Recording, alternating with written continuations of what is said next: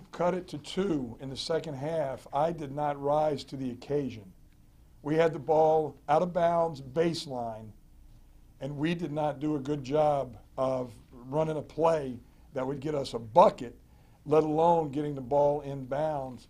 We turn it over, and that was the game. That was our moment to seize the game, and I, as a coach, did not get it done. There you go. Is it, I mean, even so, you still had plenty of time left at that point. Do you, I mean, somewhat disappointing that you guys couldn't bounce back from that little 8-0 run they had there? There's no way we're going to bounce back from that. You know, they're too good a team. We needed to seize the moment right there. That was our moment. That was our moment. There's a moment in everyone's life where you got to seize that moment. And we didn't do it, and that is my fault, you know.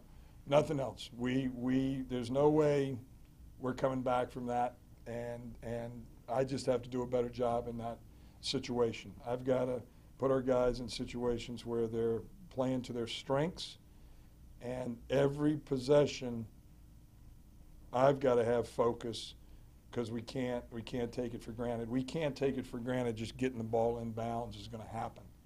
You know, we got to be ready and set something up that's definitely going to get that ball in bounds and hopefully get a good shot out of it. You know, that could have been an opportunity where we get 2 points and we tie the game.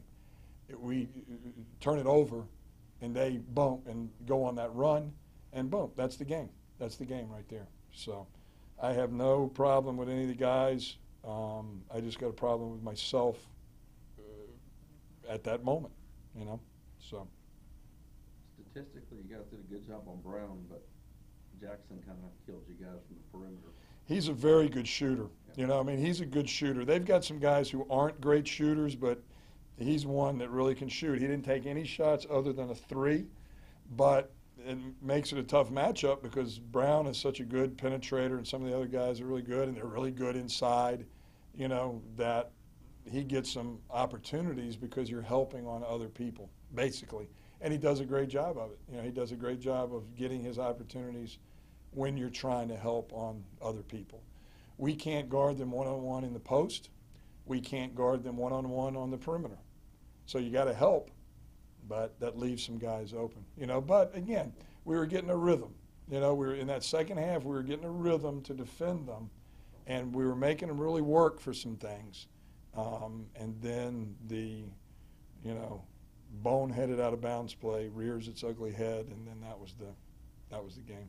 Well, in hindsight, what would you have done differently there? I We mean, would have drawn up a little bit different play. I mean, we've got a couple of out of bounds plays on the end line, but when you've got a timeout, you can change, you can tweak it a little bit, you know. And I was too concentrating, I think, defensively. I was a little bit too, you know, talking about what we're doing defensively as opposed to seizing that moment to tie this game up, you know, right there. You know, we you know, good coaches draw up a good play after a timeout to get a good look, you know. And not only did we not get a good look, we turned it over. Mm-hmm. And that's totally unacceptable, totally unacceptable.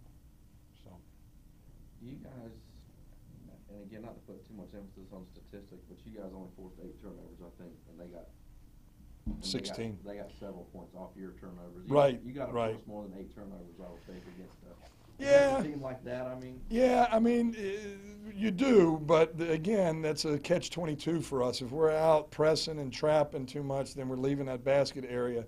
We feel like we get killed when they're doing stuff around the basket.